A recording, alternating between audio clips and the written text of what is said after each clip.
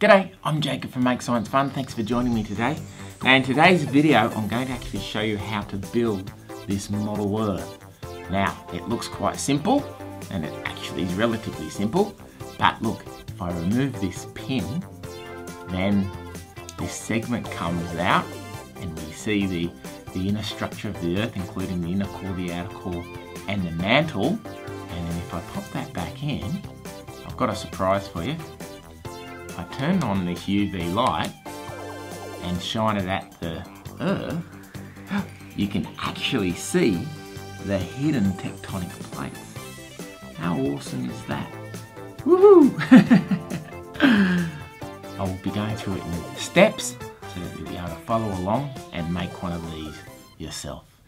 Okay, for the model Earth build, the equipment that you're going to need is a drill and a twist drill bit in order to drill a hole into the base of wood for the stand to go into. You'll need some scissors to cut out the continents and some pins to actually pin the continents to the ball so that we can actually draw around them, so that we can draw the map of the Earth on the ball, which allows us to paint it later. And so obviously we need some paint brushes and then a whole range of paints to actually paint the continents and the inside of the Earth. And very importantly, if you want to draw the tectonic plates or show the tectonic plates, which will light up with the UV light, right? Whoa, whoa, look at that, woohoo! Glows blue. Then you'll need a UV light as well. The knife is used for actually cutting our segment of the Earth later on. So very readily available tools and equipment. For the ball, the UV light and the paint, you can look in the description for where to get them from. So we're going to make our stand first, which is super simple. In the middle of your block, I'm going to drill down and push in my kebab stick, which is the perfect size, and then push my Earth. There's a little mark there, and I could even do it at a little bit of an angle because the Earth is on a tilt. So let's do the tilt of the Earth like so. There we go. Okay, I then think it's a very good idea to actually paint the globe with white paint, which will give it a smoother finish, and it will also help us to be able to paint it better later on. Nice thick layer all around the ball. Okay, so the Earth is mainly covered with water. I mean, look at the expanse of water there. And so I think rather than like drawing the continents and then doing the water around it, I think better to sort of do the water first and then the continents after. So we've got the North Pole and the South Pole, which there's a lot of ice and white landmass, and so we'll keep that white at the top and the bottom. Now I want to mix a few different shades of blue so that it looks sort of like oceany with maybe like white caps and that sort of thing. So how about I sort of rotate, if I rotate the ball like this, lots of water, lots and lots and lots of water. There we go. Lovely. Okay, so the next stage is to paint the continents onto the globe, and I think the best way will be to actually cut them out and then like stick them on, draw around them, and then paint them on. Starting with Australia. There we go. That's an important continent. Only because I live on it. South America. Let's go to Africa. I didn't realise Madagascar was so big. Okay, fantastic. Let's actually glue them on, draw around them. Right, draw around them, and actually and then pull them off. Okay, it's okay if it's got to fold over and that sort of stuff, okay? That's okay. Because I'll be drawing around it. Okay, so I'm going to draw around the continents. Might even take the ball off the stand. And Australia. Excellent. And we've got all these. We've got Papua New Guinea, South Africa, and now the Americas. Alright, and then we can peel them off. Okay? Peel those off.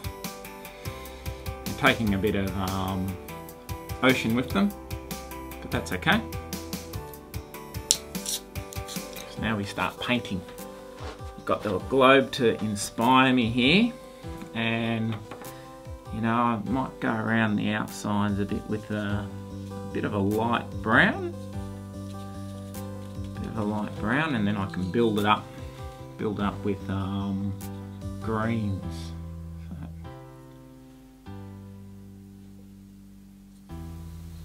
Have a farm in Africa. And some oceans and seas and that sort of stuff I can sort of add a bit later. So, let's have a look at South America. It's a big green patch. Big green patch here, so let's go to the green patch. Okay, so now that I've painted the continents on, I'm going to use some invisible paint. Now this paint becomes visible when you shine a UV light at it. And so I'm going to paint the outline of the tectonic plates where the plates interact on the globe, and you'll be able to see them when you light it up with the torch.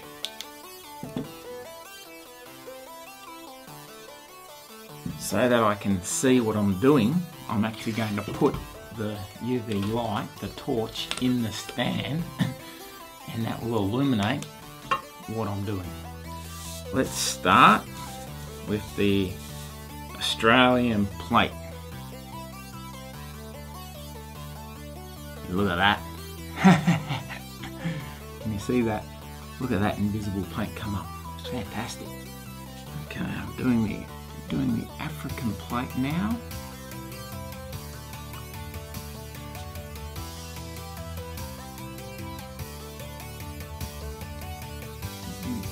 The Australian plate. Very good. Fantastic. Now we're going to use a knife to cut a segment out of the earth so that we can show what's on the inside of the earth. So I'm going to choose to cut the Pacific, mainly because there's not a lot of land there.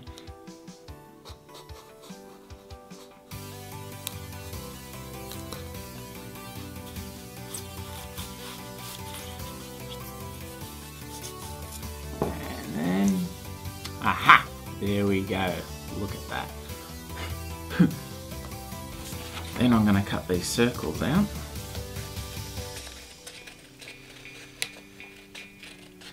These will act as my template. So now we're going to paint the different sections. I've got the circle which is about the right size, and I will pop it there right in the middle.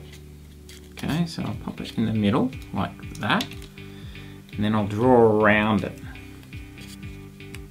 Very, very neat, you see? There in the middle, like that.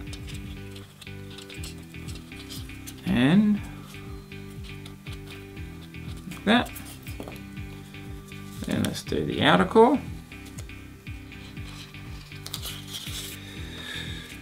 There we go. And now to paint them. So, yellow on the inside.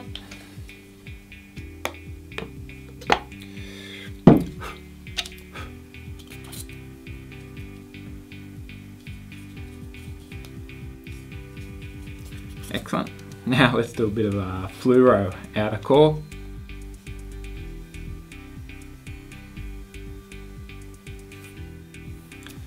And the mantle. which we'll get.